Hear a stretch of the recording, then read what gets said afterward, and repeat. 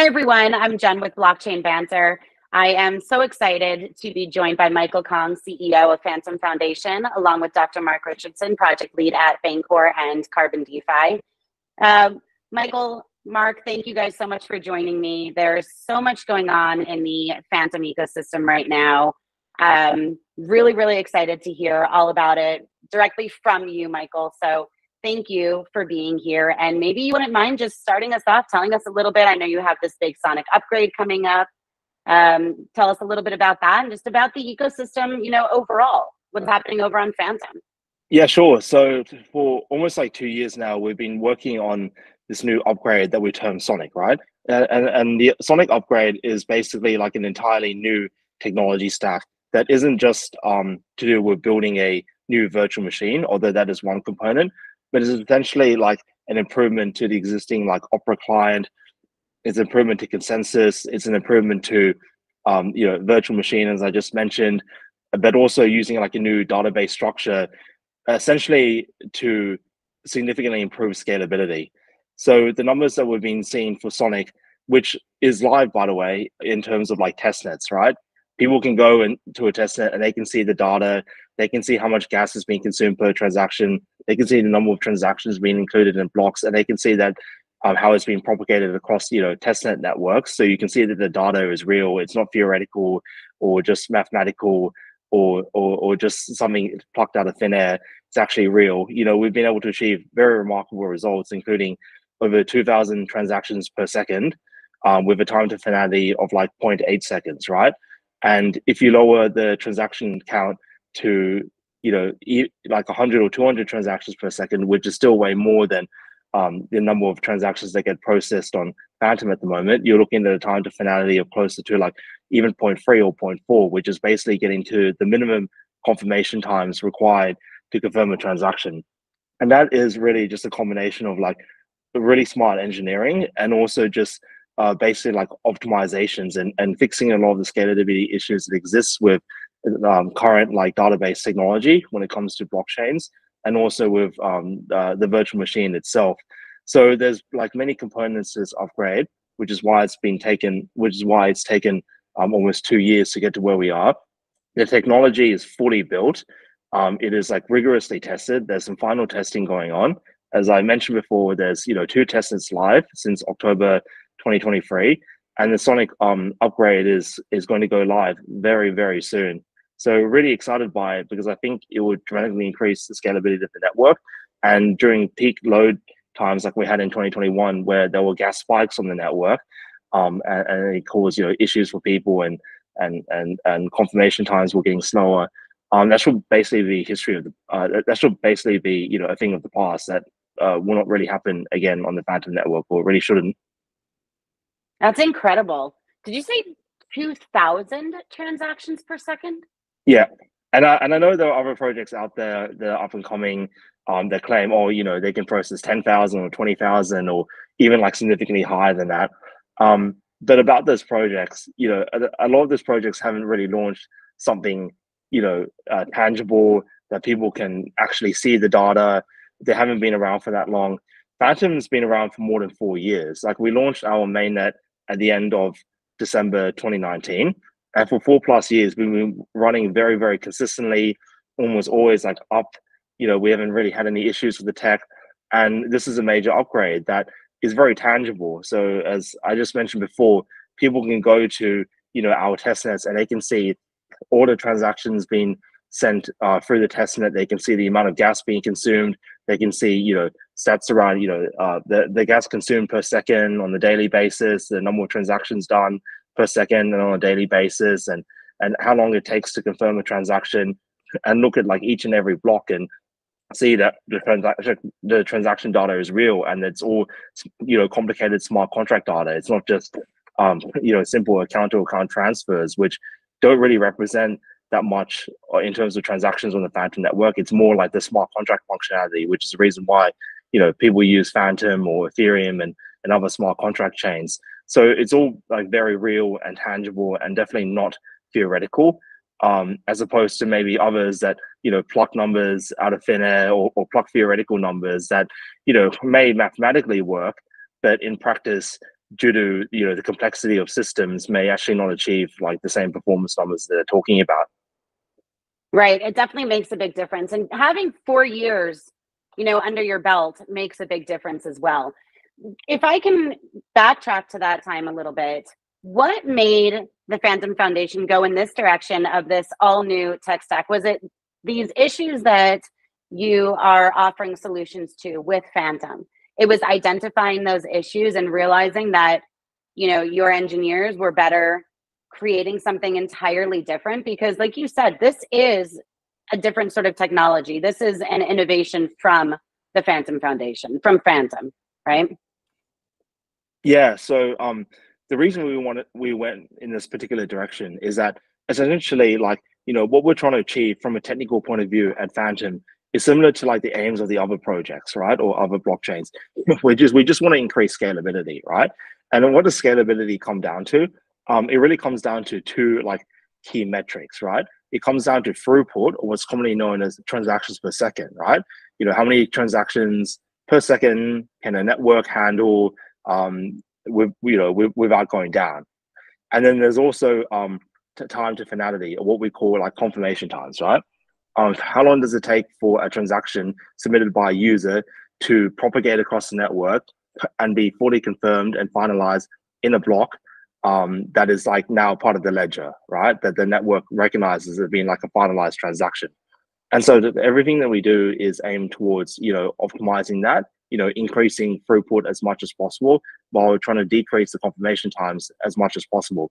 And the way that Sonic came about is that, I used to study under a professor at the University of Sydney called Professor Schultz, who's an expert in programming languages and databases. And he's done a lot of like optimizations in the past when it comes to, different sorts of technology.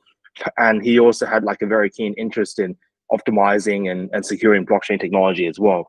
So he basically came into the organization in early 2022 and said that he had ideas about, establishing a new virtual machine, about using particular databases. We called it like, quote unquote, like flat storage databases, in order to basically speed up the number of basically speed up the network and achieve those scalability numbers that I mentioned about, while also significantly decreasing it. Also should be mentioned the amount of storage as well, which is also very important for people running nodes for obvious reasons, because the less storage requirements that you have, the faster it is to run a node, and the cheaper it is as well, and also the more secure it is, because there's less data that you necessarily need to handle.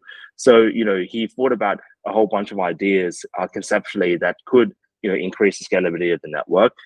And then basically he started experimenting empirically, right? He brought on like a team of people from organizations that he had previously worked at, and individuals that he had previously worked with, either studying under him as PhDs or working with him in different industries like at Oracle or Sun Microsystems and elsewhere. So he basically put together a team, and they started experimenting on, okay, what is like the best solution for increasing scalability when it comes to like the database, when it comes to virtual machines, and a whole bunch of other changes. And so empirically, we figured out that, okay, certain changes that now are in the Sonic client really gave us like the best performance. So again, like a lot of like the work that's been done on the Sonic client wasn't just like, something theoretically done in ideal conditions and we just hoped that it worked in practice. It was more like empirically built from the ground up, where it was just testing from the very beginning and realizing that yes, it really does work, and that it's the data is just as secure as it was before, right? So obviously, like, in order to make sure that your network is secure, you have to make sure that transactions get propagated at the network and they all get finalized in exactly the same order across all the nodes. So the new database solution, for example, he came up with, we made sure that you were able to basically generate proofs for all your transaction history, while also take advantage of the increased scalability. So that basically is a little bit of history of Sonic without getting too complicated. No, I appreciate that. Thank you. I knew that this was in the works. I knew that you were doing something completely different, but kind of the idea behind it right, is always kind of interesting to hear about. Are there, you know, so many people say that, they're going to onboard the next million users, and we hear it at all the conferences. We, have the talks about it and things of that sort. How big an issue do you think onboarding new users is, and where do you think Fantom lies in that? Yeah, so onboarding new users, I think it comes down to two things. It comes down to one, having a technology that's scalable. Otherwise, if you onboard users to a technology that's not workable, obviously they're not going to really stay, because you can't do much on top of technology that doesn't really work. So you need a very robust, strong underlying platform that people can build applications on. But also, equally, if not more importantly, you have to encourage people to build on your network. And this is sort of like a massive pivot that Fantom has taken in terms of its approach to the market. Initially, or for the past 2 years, we've kind of had this mindset of like a quote unquote tech first approach. So in other words, okay, let's just like build the tech and then people will come, right? People would just realize that our technology is superior and it's easy to deploy on, and they'll just come and want to build stuff because it just works really well. But we realize more recently now, and we should have realized this earlier, that that's not good enough, right? Yes, you need robust tech, but you also need to actively engage with communities and build them up, right, from the ground up as a foundation. So we've been involved. We're now getting involved in all sorts of different campaigns that our competitors have done. When it comes to like airdrops, giving out significant grants, a lot more than we've done in the past. Encouraging liquidity provision for DeFi applications, and a whole bunch of like other initiatives, and getting on board venture capitalists that we're like in discussions with to be able to open doors with us and market with. So I think if we do all of those objectives really, really successfully, we should be able to significantly grow the Fantom ecosystem, especially on this new technology, which will be able to handle a whole bunch of new users. I think that's what like some of our competitors have done, and they've been very successful in establishing communities that are very, very large, and to be honest, like quite a bit larger than Fantom is at the moment. However, I think we can take a page out of their playbook and realize what they've done successfully, and to try and replicate it from a business development point of view to grow the Fantom network itself. Like, have you started these sort of developer incentives yet and really started focusing on building the community? Because I can tell you from the outside looking in as a community member, I've personally seen that growth. Is it the technology that they're excited about, or is it this sort of page that you've borrowed from the playbook? And have you started these sorts of incentives yet? So I think for the past few months, there has been, as you mentioned, like quite a big growth for Fantom. I think a lot of that it can be attributed to the fact that the market has significantly improved over the past few months, and of course, like a rising tide lifts all boats. So definitely, the Fantom community has grown in particular in the past few months, but so have other communities as well, right?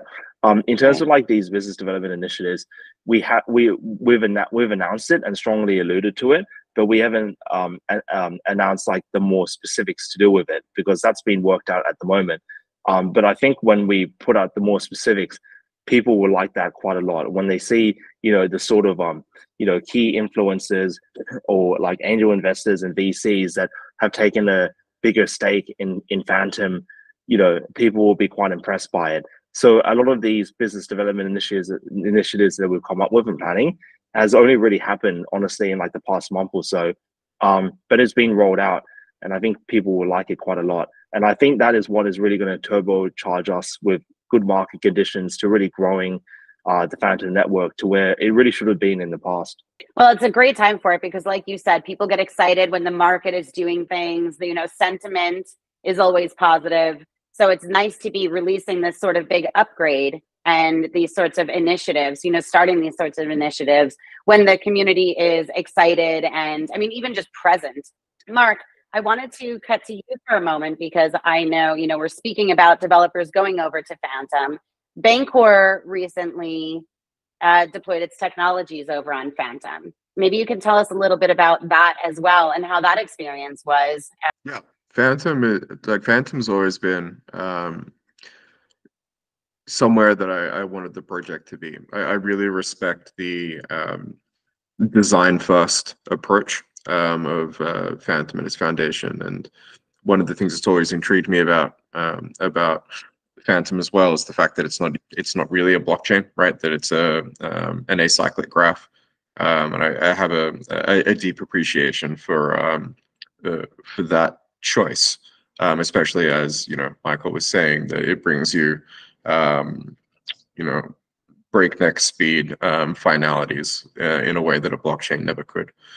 And so for a trading product, time to finality is is a huge priority.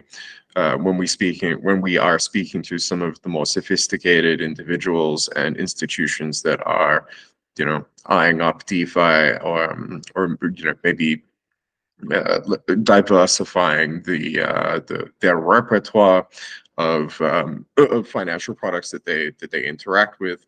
A lot of these people are sort of if not coming directly from the high frequency world, have at least been steeped in it, and so have a certain expectation as to how long it's going to take for something to clear the mempool. And when they find out that blockchains like Ethereum have a 12-second block time, they are horrified and don't really understand how it's possible to maintain a properly functioning trading product. And again, like this it's still a I'm not saying that they necessarily that their views reflect mine. I don't think that it's important for HFT to sort of exist in a financial sense. It hasn't existed always. It's probably going to exist from this point onwards. But I think it's a very narrow viewpoint to say that a trading environment will fail without it. That's just objectively false. But it is nice to see that there are decentralized ledger systems like Fantom that potentially could support that kind of expectation.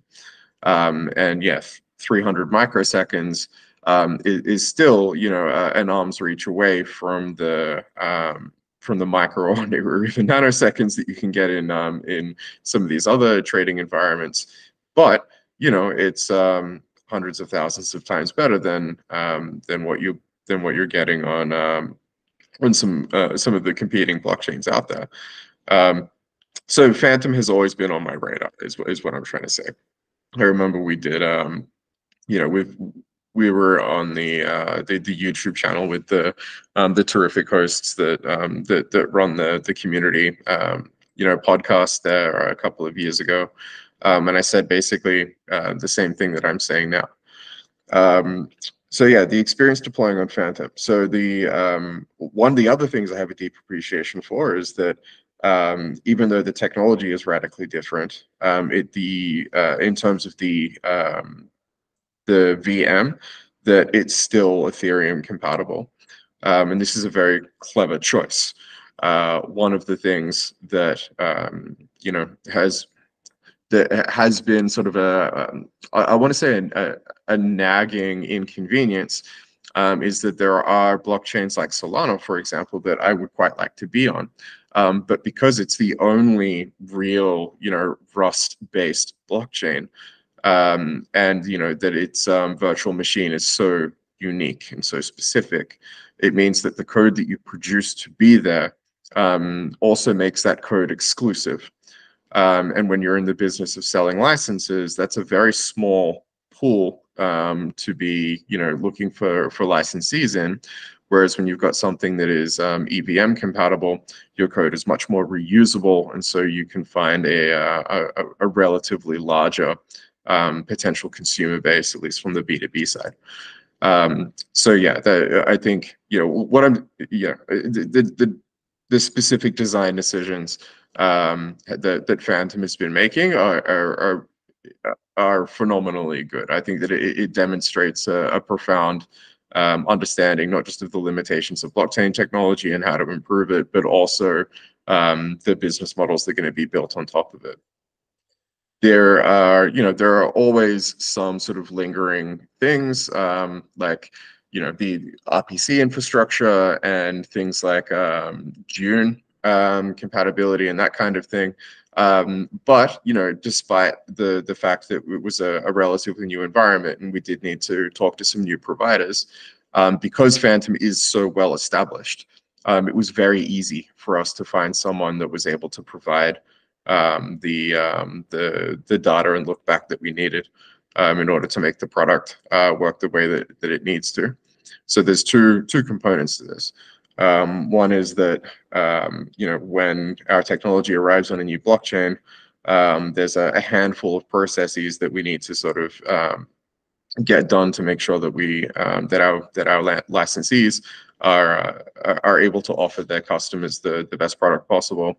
The first is that we need to get a very good idea for how many different tokens there are on in that environment, and where can we get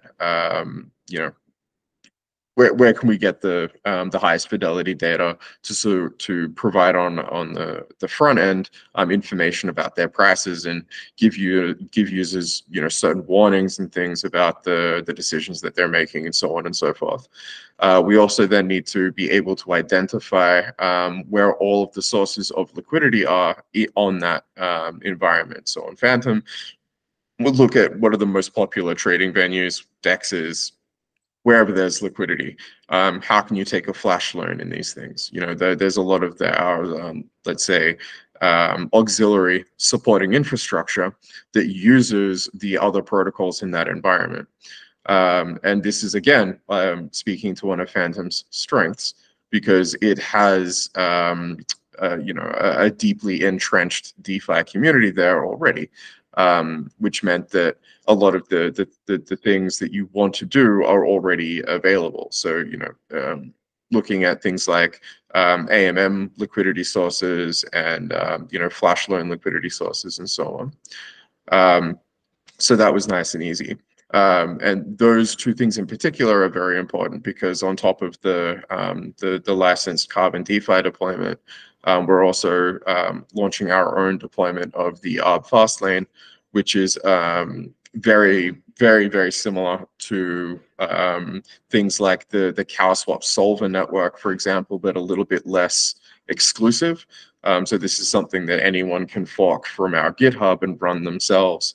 And people use it essentially as kind of like an alternative to Bitcoin mining in a sense, because it's a client that you can just run locally that will occasionally just accumulate tokens in whatever, usually in the gas token of the chain. So in this case, in Fantom. And this means that, we also needed to make some final adjustments to the software to make sure that it knew how to use the Fantom blockchain, which again was very, very easy. I couldn't be more pleased with the process. Awesome. Thank you so much. It's nice to hear that it all went smoothly, especially because Bancor hasn't really done many deployments outside of Ethereum in the last, since 2017. I think Fantom is the second or third, and only second recently within the last however many years, right? So it's nice to see that now that you're getting out there, that this is an experience that you can speak highly of, right? And I know, we had spoken with Velocimeter, who is currently on Fantom, a couple other chains as well, but they are the licensees for Carbon DeFi smart contracts. They are the licensee that had brought your product, Mark, over to Fantom, and they were really keen on having it over on Fantom. I think they were saying that the DeFi community over there is doing so well. This is where they're seeing, compared to their other deployments, the most activity is over on Fantom. So they were very big on having this there. And Mark, although they do the deployment, you deploy the ARB Fastlane alongside it to support that deployment, correct? Yeah, correct. The ARB Fastlane is something that we do as a part of the proprietor of the technology, I think is the best way to describe it. And this is something that in general, a lot of the blockchains that we've been speaking with are excited to have, because it means that in general, there's going to be more transactions on the network, more volume in terms of tokens traded, but it also means that that arbitrage network will bring all of the existing trading infrastructure into equilibrium. So the quote prices for various tokens will be consistent across every AMM, or concentrated AMM, or whatever it happens to be. These will all start to line up a little bit better, and just in general, the marketplace will be a little bit better behaved than before we launch it. So yes, this is our own deployment. We will continue to manage it, and yeah, it's but if you want to join that network, you don't have to ask us for permission. This is a permissionless arbitrage system. And so if you jump into the Bancor developer Telegram chat, we will show you how to fork the repo, and you can begin running this on your own if you want to participate. And arbitraging the Fantom ecosystem. That's amazing. You're speaking about trading products specifically.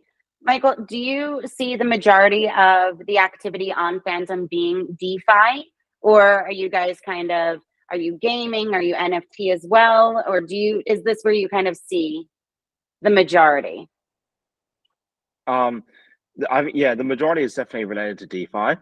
I think for a number of reasons. DeFi, Fantom has been historically known as like the DeFi chain, right? In the past, a couple of years ago, we had over $10 million worth of TVL. It was one of the biggest TVL chains out there next to Ethereum. And of course, there's a big figure involved in Fantom, Andre Cronje. He's been involved in Fantom since basically the beginning of the project in early to mid 2018. So he's been involved for going on to 5 or 6 years now, and so a lot of trading and applications are related to DeFi on chain. There are a couple of games as well. For example, S4 Kingdoms, which is getting really, really popular. I think there are tens of thousands, like over 100,000 users now. Nice. But most of the applications are DeFi related, and I think the current technology and the Sonic technology that we have up and coming is quite suited to DeFi activity, because in particular, if you need to do certain trades with Bancor, like arbitraging, that requires very low time to finality, right? That requires your confirmation times being as small as possible, so you can take advantage of price differences as quickly as possible. So that's one important application of why you need low confirmation times on the chain. Another important type of application that we've had a lot of inquiries about are related to perpetual dexes as well. So when we announced in October 2023 last year, the test nets that we had come out, there were a number of perp dexes from other chains that messaged us, and were very interested in knowing when this would be deployed and how they could interact with it, because they were having issues in terms of having updated data displaying at the time that someone would have submitted a trade. Because obviously, if you're running any dex, but in particular a perpetual dex, the sensitivity that a particular trader has to the movement in prices and the current prices is very, very significant. I mean, if there's a delay even of a second or two between when someone submits a transaction and the actual listed price for the particular trade, then you could have issues where someone believes that it's trading at a particular price, they submit a transaction based on that price, but it turns out that the price is already out of date, especially if the market is volatile, right? And then people are just not basically conducting the trades they hope they were conducting. Well, with a lower time to finality chain, that risk is basically minimized, because the lag between the actual data or actual price and someone submitting a transaction is just a lot less.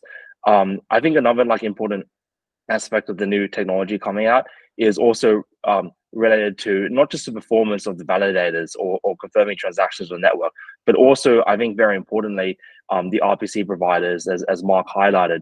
I mean, RPC providers are incredibly important for the network because they help people basically submit transactions to the network. They're essentially the gateway for an application or users to interact and confirm transactions on the network. So RPC nodes are, in my opinion, almost just as important as the actual validators validating transactions on the network itself. And so we spend a lot of time not just upgrading the current validators that we have to Sonic validators and building solutions around that, but also improving RPC nodes to become Sonic RPC nodes. And we released an article, I think it was about last month or 2 months ago, when we detailed some of the results that we've been getting, upgrading our own validators on the mainnet. So again, like, not theoretical, but something that's actually happening on the actual mainnet itself. We have some upgraded RPC nodes, and essentially the throughput for our RPC nodes, or the amount of requests they can process per second, has gone up, many fold compared to where it is at the moment. And because the hardware requirements are also a lot less, I think about 66 to 70% less than with the current technology. When you combine that together, if you're running a very large scale like RPC a system of like 20 plus servers, your costs can actually decrease by up to 96% if you're utilizing all those RPC nodes to full capacity. And I know that sounds like a bit of an exaggeration. Oh, well, how can you reduce costs by 96%? It sounds crazy.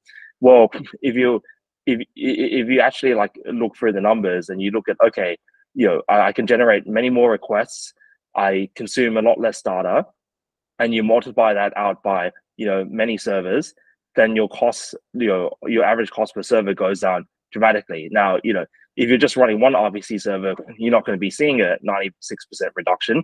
You're going to be seeing something like a bit less of a reduction, but still very, very substantial. But if you're running, a really intense group of RPC nodes, that's where you see the maximum benefit with the new technology. So I think all of this like really can help, applications, for example, Bancor really run very smoothly on Fantom and with the new Sonic technology. And I do really appreciate Bancor being basically deploying on Fantom quite early on next to Ethereum. And so that's like really encouraging to hear. And Bancor is a project that's been around, I think since like 2018 or so. So it's also pretty much just as old as Fantom, if not older than that. I think actually they might have done the ICO or something like that in 2017. So it's great to see, an original old school like DeFi project like expanding to other chains as well. It's quite exciting.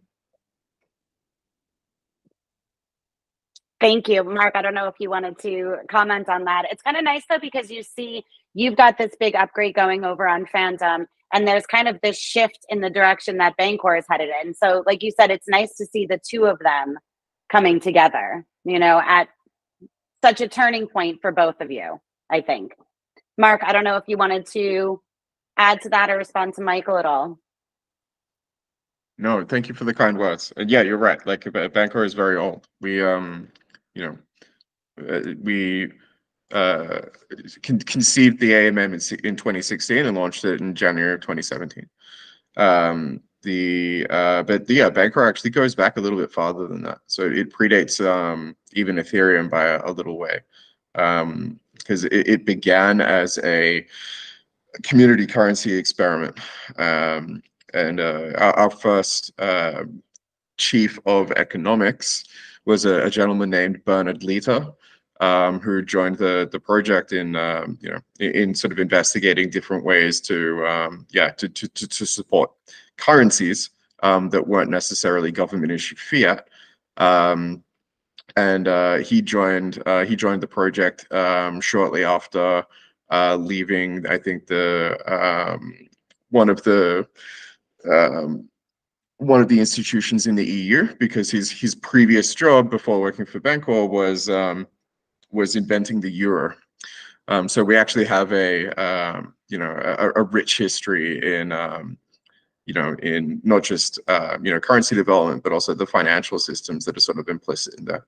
So yeah, I'm so excited to have a deployment on Fantom, and I can't wait to see how things pick up after the Sonic upgrade. I'm very, very enthusiastic. I'm very confident in Fantom's technology, and I know that I know that its community is as excited as I am. So I think it's going to be a good year. You know what I have noticed about the community, and like I said, I was DeFiing back probably 2 years ago, maybe something on Fantom. Prior to our original call, when we first had you on, I was already on Fantom. But I have noticed that the community is extremely loyal. Like they're there and they enjoy being there. Speaking of building your community, I do have a question. someone wants to get to Fantom right now, how do they do it? They're on Ethereum, they're on another chain. What is your main sources of bridging? How are you onboarding those new users, or how are they making their way to Fantom? Yeah, so as previously mentioned, Fantom is an EVM compatible chain. And even with the new virtual machine coming out that we call the FVM, or the Fantom virtual machine, that is also like Solidity compatible. So the way that you would like write and deploy a smart contract on the EVM works with Fantom currently, and it would also work pretty much exactly the same way as the new Fantom virtual machine, because it's basically an optimization of the Ethereum virtual machine, basically just taking the principles of virtual machine development and optimizing, essentially how smart contracts are executed, which is the software layer that involves what's known as like a virtual machine. So in terms of like how we get users across, a lot of users tend to bridge from Ethereum. That's always been like the case in the past, including in 2021 when we got a lot of like TVL. A lot of that just came from like Fantom. A lot of that came from Ethereum. And that's because, Ethereum is the biggest smart contract platform out there. It has a lot of like liquidity, assets, etc., a lot of users. And so, people can use multiple bridges to bridge onto Fantom, whether it's like, Layer Zero, or Axler, or Wormhole, or others. Right now, I know that there's a bit of a problem in terms of like stable coins being bridged to Fantom ever since multi-chain, fortunately, effectively disappeared in July 2023. But we have a canonical stablecoin solution coming up that the foundation will endorse as being like the stablecoin standard for Fantom. And I mean, it will make things a lot easier, where instead of people like bridging across to different like USDC or USDT versions, where they're not really sure like which one is like more popular than the other, and you get issues of liquidity fragmentation and trust. I think a lot of that should be solved in the future. And as if we make the bridging experience as easy as possible and as straightforward as possible, then that's ideal. But we have a bunch of docs at docs.fantom.foundation that basically is a guide for people to get started. Like if you wanted to deploy a smart contract, here's step by step how you would do it. If you want to connect it with your MetaMask and start interacting with the chain, here are the steps 1 to 3 on how to do it. Same thing with setting up your own validator nodes or setting up your own RPC nodes. So we have a lot of like simplified instructions out there for anyone to really get started on chain, including on how to like interact with bridges and move assets to and from Fantom itself. But I would say in summary, like most of our users originally have come from Ethereum. And another point that you mentioned is, I think there is like a loyal, I would say like diehard Fantom community that, has always been around for at least the past few years, which is like incredible to see. However, it's a decent sized community, but it's obviously not as big as like other like some other blockchain platforms that are out there. And so I think in order for us to like expand from the the loyal community that we have at the moment into getting more users, we do need to take it. We do need to really implement a whole bunch of business development initiatives that I mentioned before. Now, obviously, like some people jump from chain to chain just looking for opportunities, but the plan is that if you have the right incentives for people to want to experiment with Fantom, that if they can see that they can build successful applications on it and use like the platform in a very easy and convenient way, thanks to the new technology that's being launched, there are a number of users that they themselves will become loyal and want to stay on chain and or at least interact with the chain a lot more going forward, regardless of what incentives may or may not exist at the time. We've definitely seen that strategy be really successful for other chains where they've really built up loyal communities via a lot of incentives and decent technology. And then once you get to like a decent community size, it's kind of network effects, right?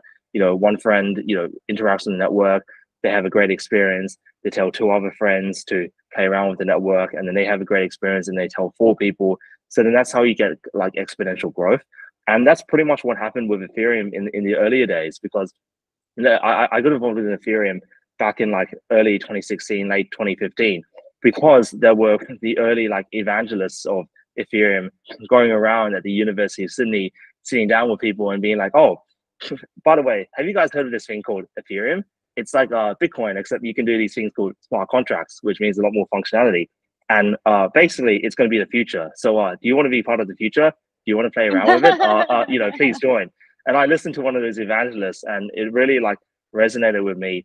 And I was like, oh, okay, this smart contract stuff seems interesting. I thought blockchain technology was just all about like Bitcoin, right? And about payments and store value. So I started interacting with smart contracts, and I realized, that it had a lot of potential there, and it was a very like interesting area that just got started. And so I started evangelizing a bit to my friends as well. So that's usually I think how communities grow. Yeah, if community starts more. In, it's hard. It's hard to not want to spread the word and like let people know what sort of opportunities we all have. I've discovered this thing. Well, I haven't, but I mean, I've been introduced to this, and you need to get to know it. I could see how you became one yourself.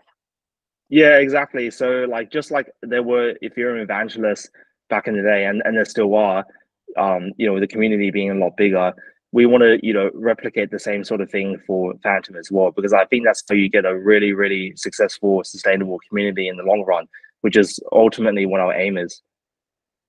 Now, I know you guys were at ETH Denver, right? You had a big presence there recently. Are there any upcoming conferences that either of you guys will be at? I know, I mean, who doesn't want to build their community, right? Who doesn't want to get out there and really spread the word? If you're really focusing on that, is there anything in the works for that, especially with the upgrade coming? I know there's a bunch happening in Dubai, in the next month or so. Will you guys be in Dubai? Yeah, so I think it's very important to show presence on the ground, particularly after the COVID pandemic. So myself, I'm going to be in about a month's time, or a little bit under a month's time, at Paris Blockchain Week. So we're going to be hosting like an event there. I'm going to be speaking there as well. So I'm more than happy to meet people in person. I met a lot of like Fantom community supporters and other people at ETH Denver. That was obviously a big event. Paris Blockchain Week is also a big event as well. And a few days after that is Token 2049. Unfortunately, I can't attend that, but there will be Fantom team members who will be attending that event as well in Dubai. That's another big event. And afterwards, we also starting planning for Consensus, which I believe is in late May of this year. So we will have a bigger presence at Consensus, like we did a couple of years ago, presenting, hosting events, etc. So those are like the immediate up and coming events of the next few months or so. Amazing.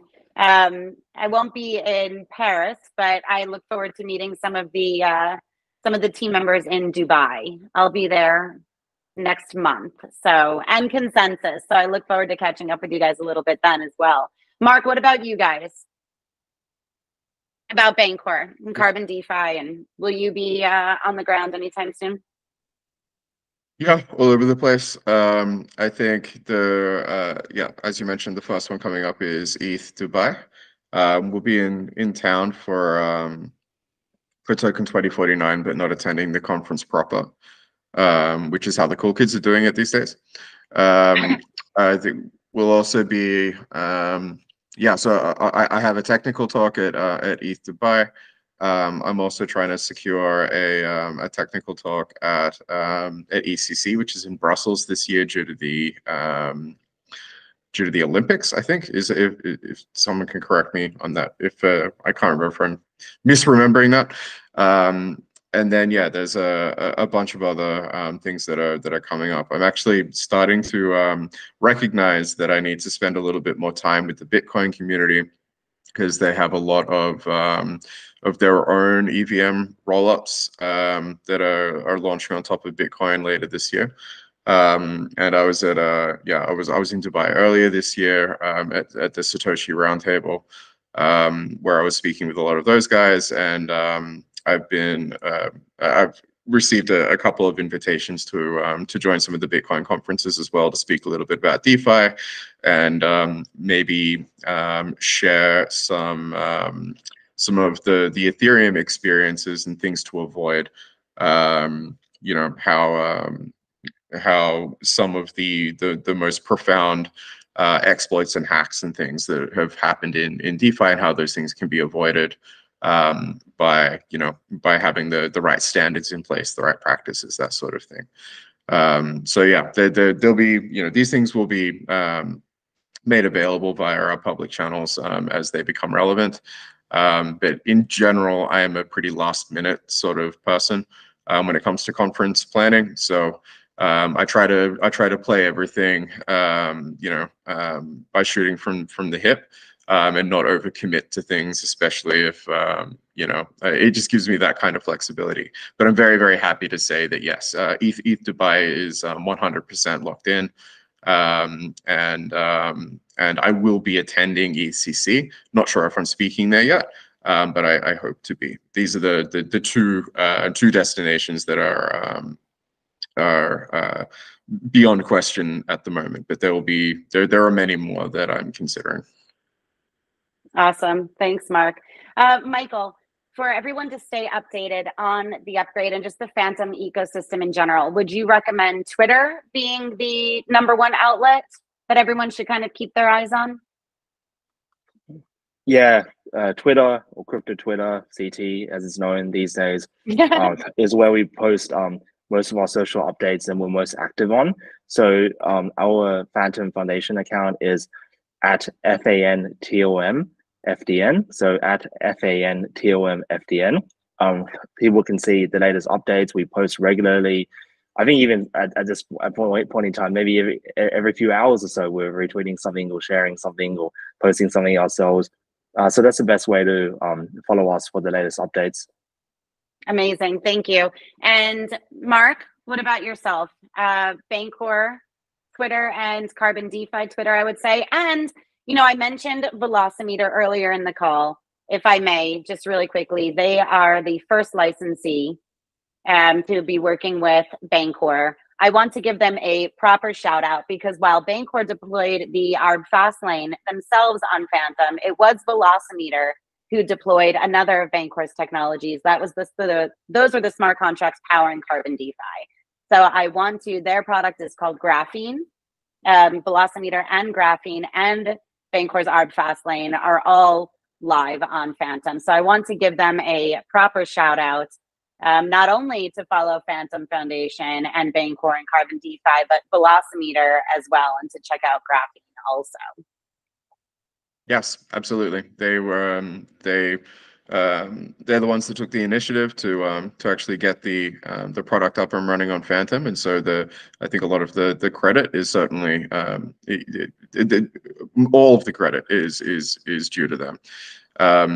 And yeah, I would just want to say publicly that I think that they're a great group of people, and I very much enjoyed working with them, and I'm looking forward to continuing to working with them to develop the product on Fantom and attract a new Fantom community to a different kind of trading experience. Well, it's nice to see two that I've been building in the industry for so long, like finally coming together, so it's great to see. Thank you guys both so much for joining me. Michael, it's been a pleasure. Thank you again. Mark, thank you. Everybody, I will add all of the links that we mentioned in the call to the description below, along with the latest update from the Fantom Foundation and from Bancor. Thank you all for joining us. And if you're going to be at any of the upcoming conferences that were mentioned, please definitely keep an eye out for Fantom and for Bancor. Thanks, guys. Thank you, Michael. Awesome. Thank you, Jen. Thank you so much.